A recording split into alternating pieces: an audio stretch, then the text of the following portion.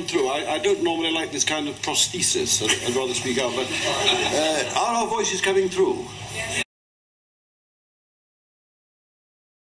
Well, I think it has the value it always had, plus various new values. I think ultimately we have to accept that though we watch television and go to the cinema and buy video cassettes and so forth, the book itself as an artifact is the most useful invention of all time. We can put a book in our pockets. We don't have to plug it into the wall. We can read it in bed. And as a compendium of imagination, fact, and so forth, it is superior to any other form we have. It's not dependent on extraneous elements like electronics or electricity. In that sense, that's in the most elementary sense, that the novel has to survive because the novel is portable imagination. But I think in our own day, the novel has been able to absorb elements which have developed in other narrative media. I think that the great beauty of the novel has always been its capacity for absorption. I think we have to go back to the most avant-garde novel of all time, which was written in the middle of the 18th century. That is Tristram Shandy by Lawrence Sterne, where the novel goes mad. The novel presents itself as a mock scholarly work. The typography goes mad. You have a blank page, a marble page. You have everything, in fact, that you're going to find in Alasdair Gray's new book, 1982, Janine, which I gather is being celebrated here. This tradition, which was also in B.S. Johnson, the tradition of playing games, is just one aspect of the novel. The novel turned into drama with Joyce's Ulysses, the most important episode of Ulysses, is a kind of big cinematic drama. The episode in Night Town, where Joyce is obviously being influenced by the cinema.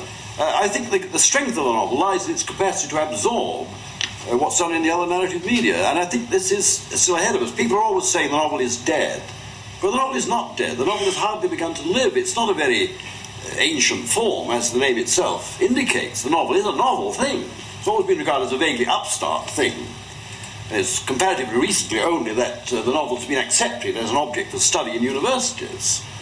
Probably Henry James elevated the novel to a degree of respectability. Before that, the novel was an upstart novel form. But the novel is still, in that sense, novel. It's still a new thing which we're able to build on. It's not dying. I think the only danger is that there may well be the prospective death of an audience, which is getting what Victorian readers used to get from the paterfamilias reading Dickens after dinner from the television screen.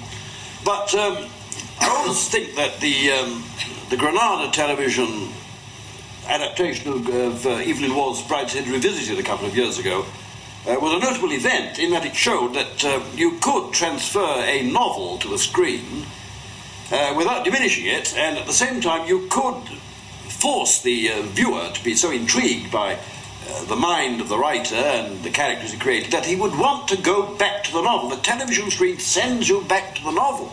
It's not the other way around. So we have various adjuncts to the novel in our own time. I think television is the main one. And I admit without shame that the work I'm engaged on at this moment is a work which ties in with television. In Tunisia, a large film company has just completed the filming of a 10-hour series for television called A.D., which I wrote.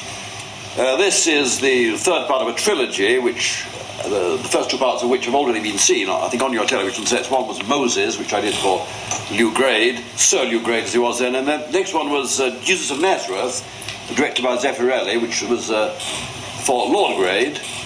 The third part of the trilogy is not for anybody in particular, but it deals with the early days of Christianity. It deals with, in other words, conflation. A conflation. It's a very literary thing, a conflation of the Acts of the Apostles and the Lives of the Caesars by Suetonius and the History of Rome by Tacitus. I wrote the script. You'll see the film next year, we hope, or the end of this year. But at the same time, I felt that the writing of a novel was essential. Using the material that I'd already amassed, the novel was an essential adjunct to the television series. It deepens the television series. What you see on the television screen, you can also feel in a novel. There's one thing that television can't do. It can't get inside characters. We can. We can give you not only the internal monologue of the character, we can give you his deeper, his subconscious thoughts. When James Joyce wrote Finnegan's Wake, he probed into the unconscious mind. This can't be done yet, I think, on the television screen. The novel is essential. The novel is an adjunct. The television series, the dramatic adaptation, all these more popular forms are adjuncts to an existing important form which is going to subsist. And I feel that Brideshead Revisited showed us that. When I saw the series, I saw it all in a single day. I've been asked by a magazine run by Exxon, who put $200,000 into the Brideshead Revisited production, to write an article on it. This entailed coming to London, seeing the whole of the film, how many hours? 12 hours, I think it was, in a single day. Before the music had been added, incidentally, it was better then. And I was moved, deeply moved, as I was when reading the novel, but also I felt that the television series had done something the novel couldn't do. It had shown us what Brideshead looked like. Well, it's Castle Howard, of course. It had shown us the characters. Novels are not very good at showing us things, but what this series could not do was to show us what was going on inside the characters' minds. So the two, as it were, went together. I think television and the novel can work very happily hand in hand, but the novel finally wins.